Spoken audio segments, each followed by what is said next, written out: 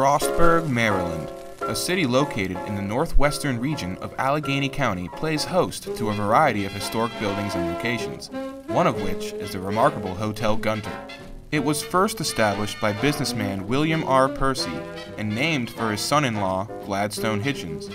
The original Hotel Gladstone proved to be a financial failure. Despite the boasting of over 100 rooms, a cafe, a barbershop, tennis courts, petting farm, and observatory, Percy sold the hotel to a William Gunter in 1903. Over the next 2 decades, Gunter would make some aesthetic changes to the hotel, including a pressed tin ceiling and mahogany and marble bar. He would also install gas and electric lights in 1911 and eventually rename the hotel after himself in 1925. But the hotel contained more than just an air of class and comfort. It became home to seedier kinds of activity during the age of Prohibition. At one point, the basement contained a cockfighting arena that doubled as a speakeasy. The Aryan Band of Frostburg, which is still active to this day, would play at the hotel frequently, as the outlawed alcohol was smuggled through the back. Hotel Gunter also had a jail cell in its basement, where prisoners who were being moved across the old train road were housed. The jailers would sleep in a comfy room upstairs, while the prisoner would spend the night in the basement in their cold stone cell. After its heyday in the first half of the 20th century, the Hotel Gunter fell into a state of disrepair. In order to find out more information on the hotel, we spoke with the front desk manager, Ryan McKenzie. I've worked here at Failinger's Hotel Gunter since June of 2008. When the current owners purchased the building in 1986, it wasn't in good condition at all. The Failinger family purchased it at auction at that time and didn't have to pay a great deal of money for the building simply because of the condition that it was in. Obviously, they've put quite a bit into it now, and the hotel has been returned to its former splendor at this point. I think they certainly were the right people at the right time to take on the project. Again, the building was not in good condition. I think it would have been, was near the point at that time, perhaps, of even demolition. But Mr. Failinger, Kermit Jake Failinger, was a contractor.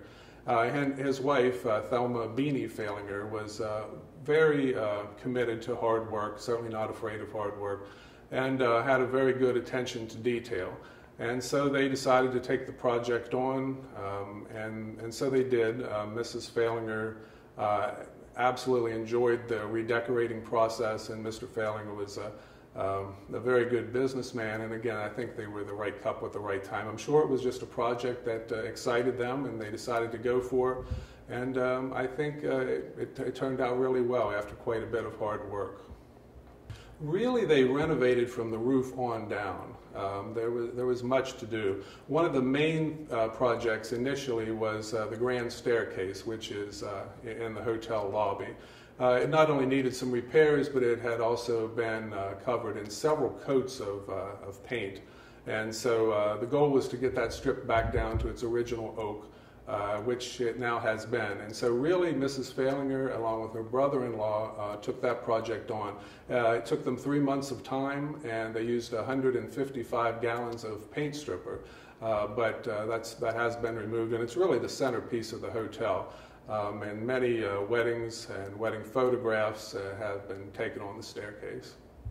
Well, there are always upcoming events for sure, but what's coming to mind right now, we're coming into the Christmas season, so we'll have certainly some private parties and so forth, but and some weddings and things like that. But what really comes to mind that the community would be interested in is the annual Storybook Holiday, which takes place the first Saturday in December here in town. And the Hotel Gunter each year actually has a Breakfast with the Elves event that kind of kicks the whole day off. So it's a nice way for parents and children to come, and they have breakfast here, and I think there's an 8 o'clock and an 8:45 seating. And there'll be some cookie decorating later in the day at the hotel for that as well. So that would be one thing that the community would be interested in, I think, in the near future. Well, I really like the ballroom in here. They have great events in here, like the cookie decorating contest right now. A whole bunch of kids are coming and decorating cookies. It's a lot of fun. We like the jail. It's neat how they made an actual person in there laying down like he's sleeping. It's really neat. We also like the big Titanic ship. For Easter, they decorate with tons of Easter bunnies like everywhere, and lots of Easter eggs. They also do at Christmas time. They do a cookie contest for Storybook Holiday.